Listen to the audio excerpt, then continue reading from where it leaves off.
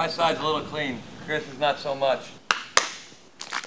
So we thought it was going to be like 2 weeks from today for our water to go down, but it's only been 2 weeks since the actual hurricane, and you can see our flood level is right about 1.5 feet to 18 inches. And but we're going to rebuild Garage Mahal 2.0. Joel's working on a new sign for us too. That didn't get here in time, which is good because once we're done and it's all back to what you guys saw in our previous video, it's going to be even better. Hopefully we'll have AC fixed by then too. So there's a lot of dead fish in here. Mosquitoes. How can I see mosquitoes? Oh my god, they're everywhere. Yeah. Do it. Woo! It's like 1,000 mosquitoes on the wall. Ah!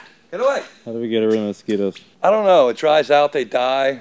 I put like 1,800 dehumidifiers in here. But we're gonna have mosquitoes anyways because this whole place is a swamp right now. So I'm not surprised that they're in my shop too. So we're gonna clean this whole thing out and start from scratch because now we know what we want it to look like because we already had it there. And we're gonna get a good floor scrubbing that I didn't get to do previously because we had already moved in and then got the floor scrubber. So now I get to get all the little crevices. Everything is coming out.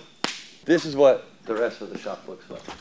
This is that sludge, that crap that floated in here. Me and Chris did our best the past 2 weeks, like with the water in here, just to squeegee it out, even though we know the water would come back in. We wanted to get all the sediment off the floor, and we did pretty good, considering the whole floor looked like that. The fact that it's this good, I'm happy with. It was worth the process of squeegeeing it like 5 or 6 times. So I figure, end of next week, we'll be back up and running. Oh, shit. Oh, almost lost it there, Joel. In the meantime? In the meantime, we're going to show you what we did before our shop flooded. I know you guys already seen part of the install on Chris's JZX. We're going to actually do the front now. So, roll that beautiful bean footage while I get dirty. ある朝のこと。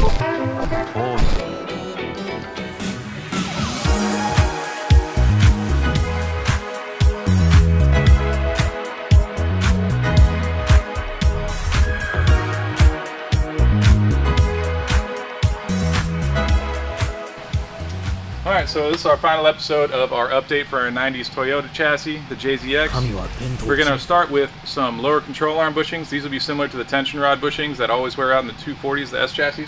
Then these will be your lower control arm bushings. Also, one lowering the car, these are going to have a tendency to take a lot more work into them than the factory one. We also have rack bushings because this engine had some oil leaks, so all that stuff was saturated with oil, so it softened up all the bushings. Then we have more Serial 9 goodies. We have the adjustable upper control arms that they are eventually going to be coming out with in a few weeks with a billet option for this as well. And then we have their bolt-on angle kit. This is the AK49, which apparently tell me that has 49 degrees. 49 degrees of angle. 49 degrees of steering angle. So those will get bolted on just between our stock lower ball joint and the original knuckle. Tie rods here will go with that, as well as putting our front BCs in place. Now Serial 9 offers lower control arms that will go with these as well. You'll have to get rack stops for it, but it'll give you an additional couple degrees of angle if you want that. So Chris is not going to be using this to drift, but we wanted to put that on there just so you could see what you would do to make a small angle kit for the car. So they do offer lowers for this that'll give you a little bit more angle for it, but just as it is, those bolt-on ones give you 49 degrees of angle. It's gonna be a hell of a U-turn. Great parallel parking job. I just have to see if he knows how to parallel park.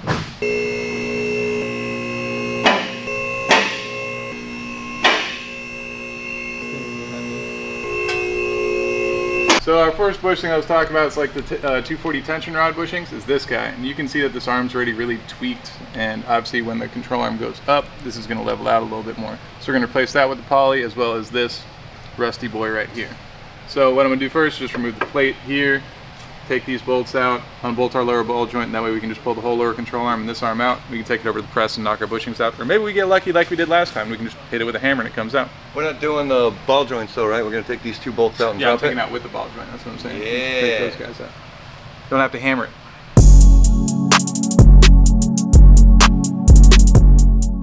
This is old reliable floor press. I did 169 dimple dies on Savio's car with this thing. So me and this have been very intimate for a long time.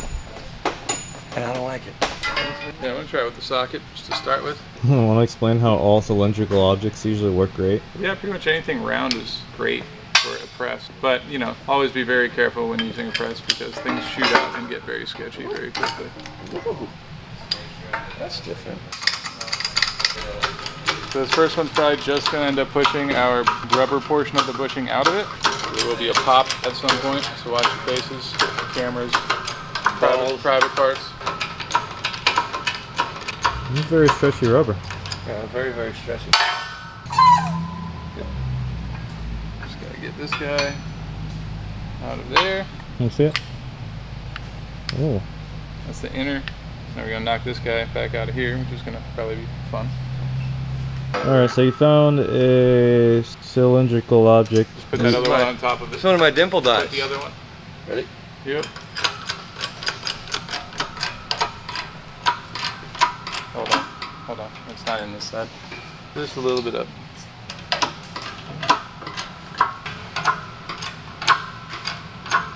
It makes me feel better. Yeah, getting easier. Alright, let me flip that top. Yep.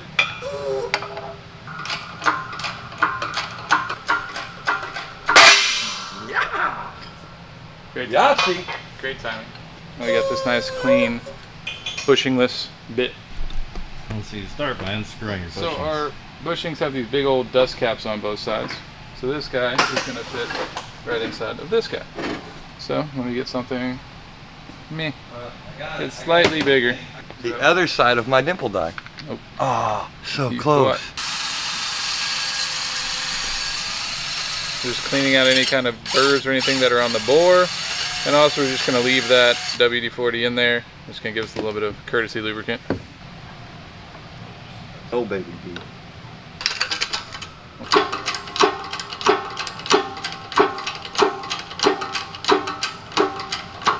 You never know what you're going to need a dimple die for. That's it. Until you need it.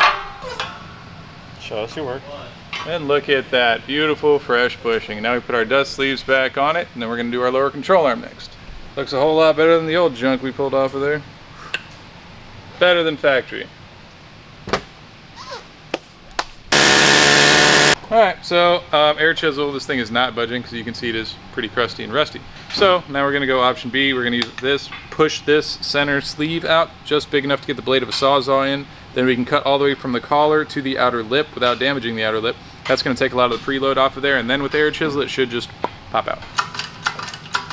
It probably should be. Would you rather grab the CD on the streets? So we knock out the middle. We're just going to Sawzall through these two metal layers. It'll create a relief cut for it, so we'll be able to pop it out a little easier. Somebody didn't lock it. That'll be curious. Since that was so easy, you want to flip it and cut another one, even better. Yeah. Make my life easier. What's better than one relief cut?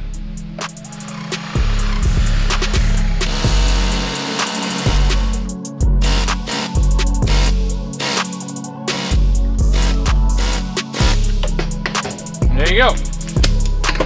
Freedom.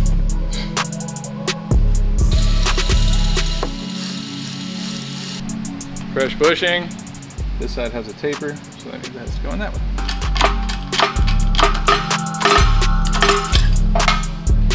So now, because we have everything else ready to roll, we are gonna have Cricket chop this little ear where our original outer tie rod bolted up. Because our new angle adapter, the tie rod goes over here and this is in the way. So he's just gonna chop it, round it out, make it look like this. Nice and easy. Bandsaws are great because they're safe. It's not like a Sawzall that'll just bounce off. Real slow speed. You really can't hurt yourself with them. They're a little expensive. They're like $400. The blades are, you can get a 3-pack for 20 bucks, but it's nice and easy. Just set it.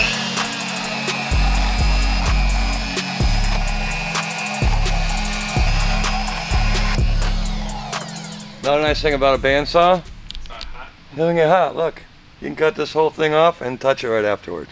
So, another cool little thing. So your AK-49 adapter just clicks right on there after you cut that out.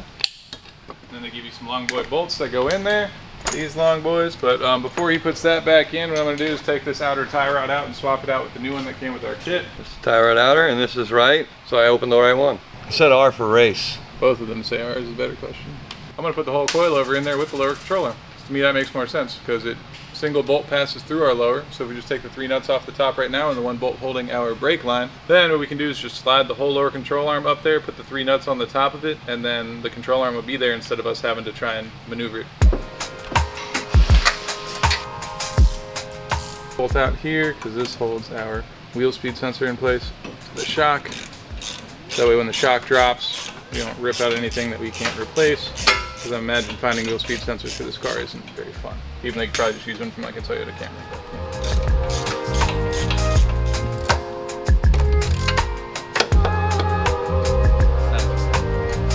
Stop. It's very easy to do this without a lower control arm in.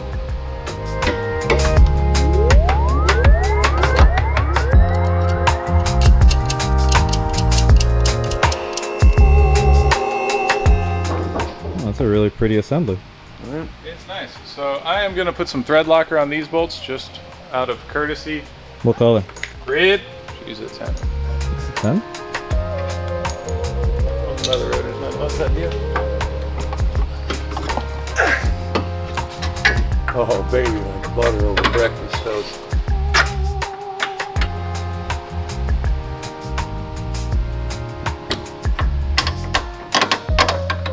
You're a little tappy.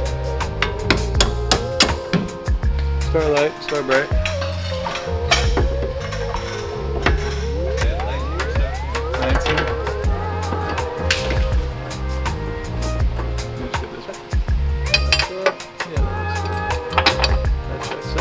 Tie rod on it still.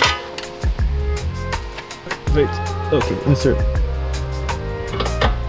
It's right in there.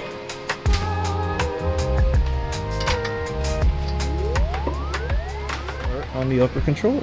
Yep, we're gonna start with the upper control arm now and just get this pin out. Take this off, that's a 17, and then two of our side bolts here, I believe, are 14. Ah, haha. Didn't bust my knuckle. You guys should be proud of me. And if you rotate your spring just right, You can get the bolt through. Yep. That's what I was wondering about that. aha. Bolt. Yep.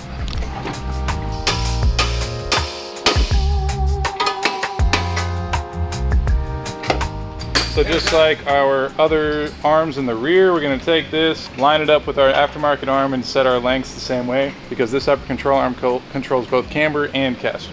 So what's nice is these are on-car adjustable. So you can get your ball joint and everything set. And then when it's on the car, instead of having to pull the arm off and give it a bunch of twists to try and get it to where you want it, you can just stick a 10mm Allen right in that guy and you're good to go.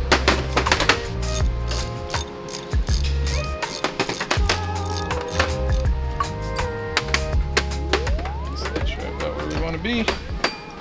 These are always fun to get in. Oh, that wasn't that bad actually.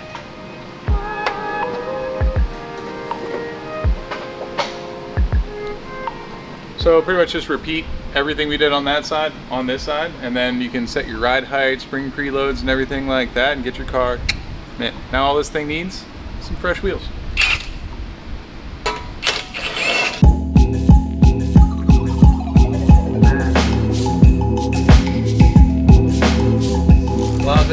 Blase, more bushings. Yeah, that's what I was talking about earlier where this engine was leaking some oil. Saturated all of these bushings here. They're gonna be nice and soft when we take them out. So there's one bushing there, one bushing there, one bushing around here.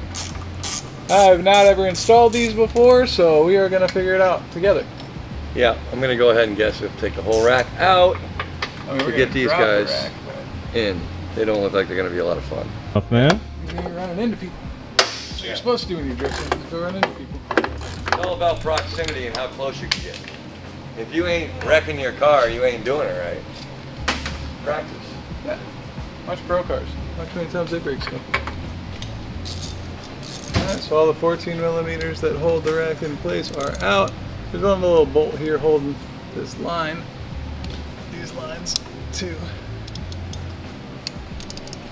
the rack, which is making my life a little difficult. So I want to go ahead and remove that.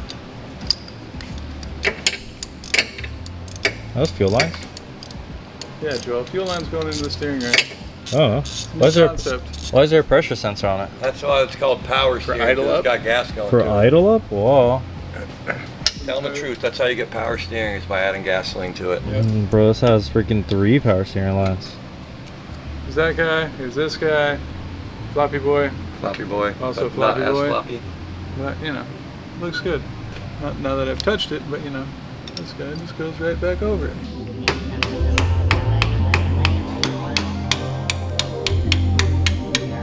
That one went nice and easy. See, these ears are a little floppy. Yeah, these are going to be fun to get in there, I'll tell you that much. You really just need to get that thing started. I'm going to throw a little bit of grease to lubricate this guy. Okay. Inside here.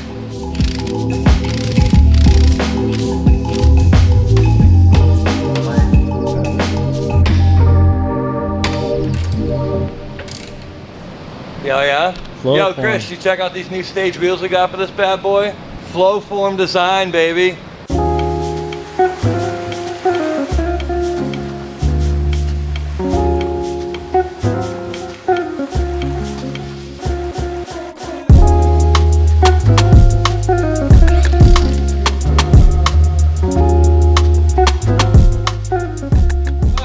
So that wraps up our 3-part series. Thanks for watching how to convert your grandma's Camry into a sweet drift car or a sweet daily. You can be fancy with it, you can be race car with it, but either way, it's going to drive a whole lot better now with all the new upgraded parts. And it doesn't look like you're 80 years old driving this thing anymore. It helps. You know? Definitely before and after shots.